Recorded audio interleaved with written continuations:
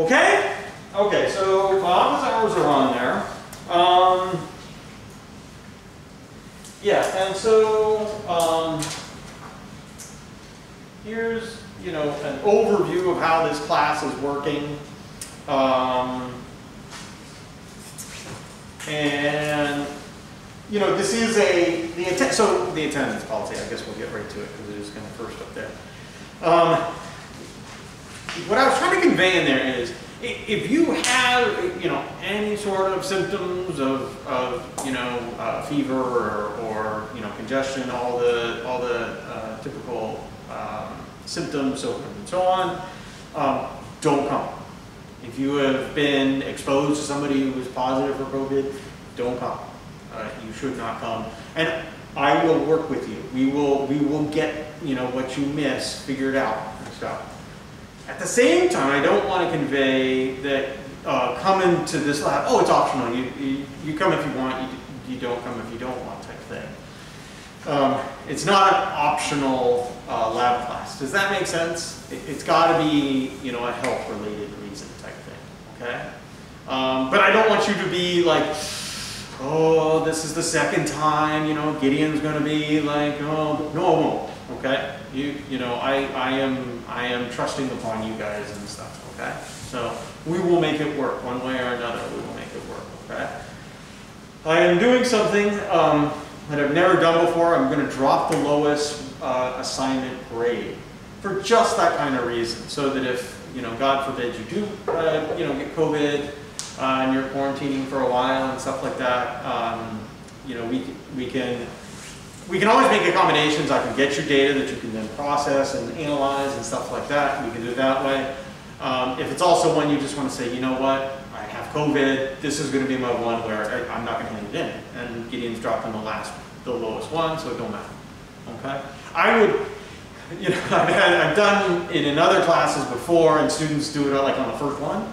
You know, I put it in the bank and as insurance policy and save it for down the line, you know. But that's up to you guys. Okay? Does that make sense about the attendance policy? Okay. Is there any questions about that stuff? Okay. Do you want us to just email you pretty much and be like, explain the situation? Yeah. Yeah, that's fine. That's fine. That sounds good. And by the way, I use really only one email. I think there's another email embedded inside of Blackboard. I use gburger@hbu.edu, the one that's on the syllabus. Super easy. My first name, my last name, burger, like hamburger, it's like .u. Okay, you got to do the daily health checks. I have an academic integrity document. I don't know if you got a chance to see that. I need you to read that front to back. For whatever reason, God bless us, this student, this class has produced, I almost need to say many academic integrity, that's a fancy euphemism for cheating, academic integrity issues over the years. And this is what really sucks when you're in my shoe. I have to talk to a bunch of folks like you guys and talk, you know, oh, can't do this, and you wouldn't do it, and it's insulting. I'm like, what the hell, I wouldn't do that. You know, why are you talking to me like this? I'm so sorry. I deeply apologize to all of you who wouldn't and stuff like that. There's that 1%, and I've got to reach them because it is horrible. It's horrible when that happens. I am under obligation as part of my contract to pursue it, and then to get to the bottom of it, to deliver consequences, fill out a report that then goes to the dean and goes on to student affairs and stuff like that.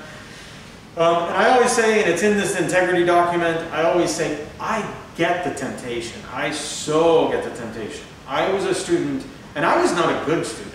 I was a bad student for much of my, I turned it around, and and I was a really good chemistry student by the time I got to chemistry, so don't worry.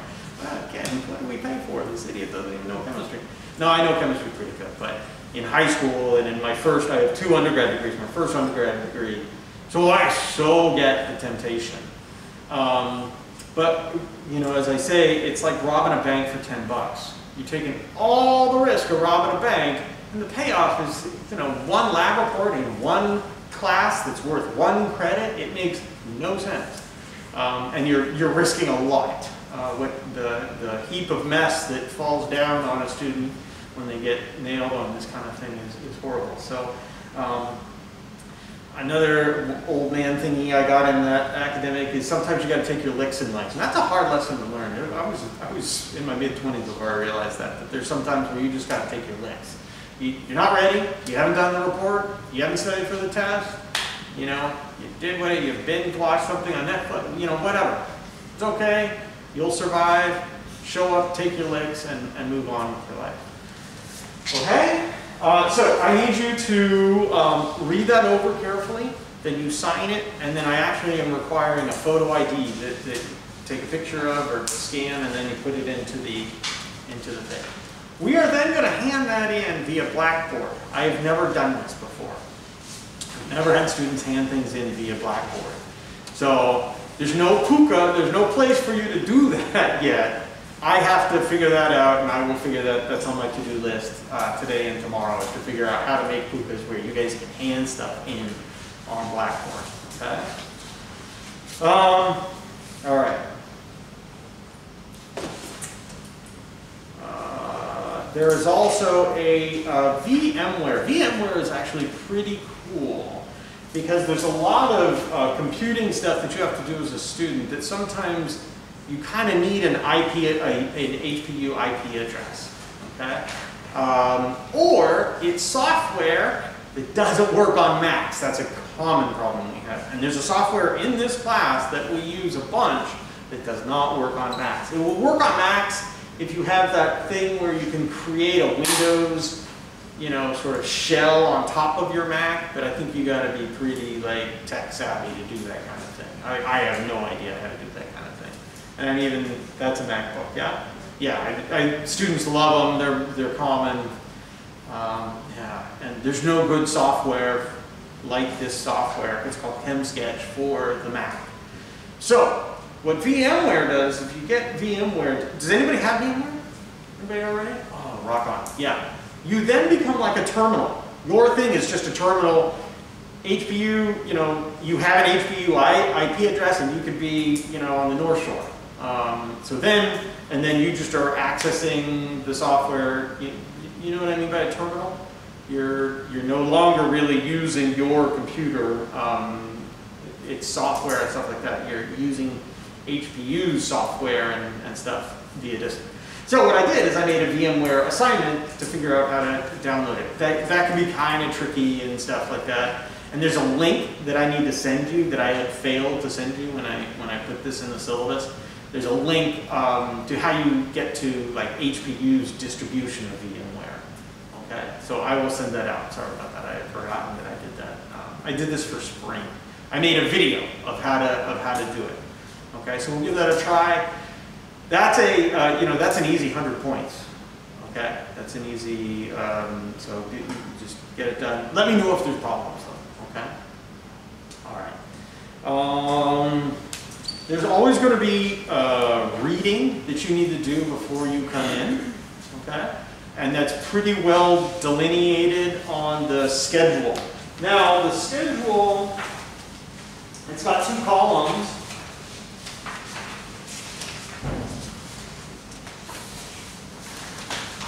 And I don't know, I never had students get confused, and then I had 2 students last year confused by this. There's reading that you need to do in both columns.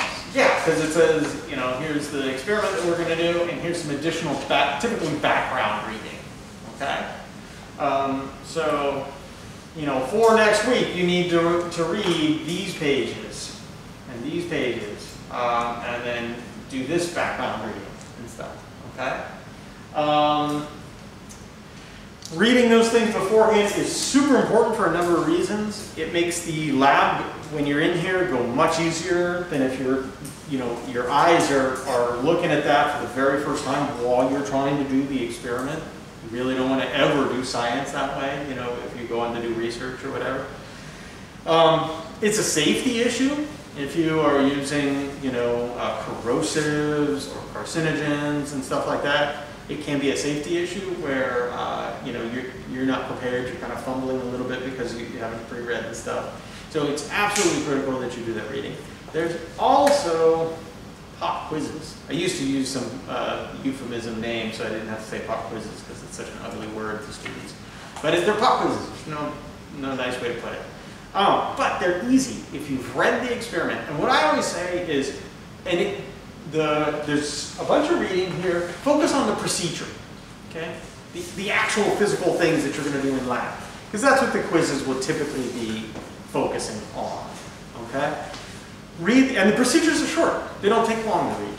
Read the procedure 3 times, and then you're good. You'll do well on the quiz. I always make the quizzes, there's 20 points available, and they're out of 15. So you can lose 5 points and get a perfect score, okay? So that, you know, oh gosh, I didn't know that one thing and I got hammered. No, you know, we got a system for that, okay? And again, that's easy. That's easy, you know, grade points and stuff. And then we have assignments. What are really worksheets? They are worksheets. We used to do full lab reports for every experiment we did in here. And it was point of diminishing return. It was too much busy work for you, and then it was too much busy work on the grading side. And so we decided to pull out parts of of a full lab report and put them into worksheet form. Okay. I will tell you, now that we're talking about the worksheets, the place where students have accidentally got their toes over that academic integrity line is the worksheets, and in particular, we're going to draw pictures of molecules. You've seen these pictures, you know, if you've seen, you know, people have got the shirt caffeine and stuff. You're going to draw structures, and you're going to draw something called mechanisms with Chem Sketch, with drawing software. And students in the past, oh, hey, can I borrow your, yeah, okay, cut, paste, that's plagiarism. Cut straight and simple. And when I get into that, and it's the absolute worst part of my job, when I'm sitting in with the student says, oh, I use the same software, that's why it looks the same. No, it's drawing software. If I draw a picture of a bunny, and Michaela draws a picture of a bunny, there's no way our pictures of bunnies are going to be superimposable. And just like with the Chem Sketch software. If I draw a mechanism of aspirin synthesis, and Michaela draws aspirin synthesis, it's impossible for them to be superimposable. It's just drawing with a computer. Like, you know, that's the only difference. Okay? So be careful of that. And the way you avoid this is never exchange digital copies. If somebody, hey, I don't understand the mechanism, how does that work and stuff. Oh yeah, no problem, let me show you how it works and stuff like that. That's all good. Knock yourself out, talk to each other. That's part of college, that's great. Okay? But as soon as you start sending digital copies back and forth, guaranteed. And I've had students who said, okay, I'll send you my copy, don't copy it, but you can take a look at it to guide you on doing yours. Guess what happens? They copy it.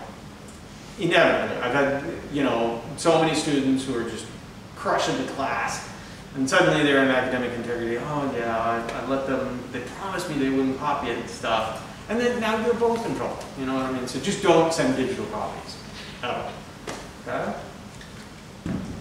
I'm so sorry to talk so much about that. It's I'm embarrassed that I have to talk to you guys about that. But I find that when I do talk about it a lot and make a big deal, it does reduce the likelihood of it happening. All right. All the due dates are on here when these assignments are due. The assignments will be up on Blackboard. Normally I like to have them all up there, you know, the first day and stuff like that. Because of COVID and everything like that, I am making some modifications to them and stuff. So they're not quite up there. I may just put them up there, and then if we need to make a modification, I'll say, hey, don't do that one. I may do that. That might be a simpler way to go. So, okay. Tell you. There was kind of a funny thing. The university decided we want our schedules of our courses more standardized. And so when they did that, they chopped the length of individual classes. courses got, you know, when it used to be maybe an hour and 25 minutes became an hour and 15 minutes. Okay? The labs were unaffected. They were exempt from that. So this lab didn't change. Then some other bureaucrats went, uh-oh, our students aren't in class enough. If you add up all the minutes they're in class, they're not in class enough. So let's extend the semester. We're at these shorter. I loved all of this, by the way. It was really, it was great. It was great because I like unpredictability. So then they lengthened the semester of the shorter classes, so they're in there enough minutes. Again, we didn't change. We're already in here kind of a long time. And so there was talk of, well, I guess we'll add some more experiments. There's a lot going on in this class. It's awesome. It's fun. We're gonna have a great time, but it's a lot. This is a step up from the amount of stuff you put into Gen Chem probably. And so I was like, no, we're not. We're just gonna stop early. So we stopped work how at like end of November. So so that's kind of a nice thing. I really like that too, because then you can concentrate on your final exams and stuff like that, and this thing will be all resolved and stuff like that. So the lab worksheets are 85% of the final grade. 10% is these pop quizzes, and the VMware thing is 5% of the grade.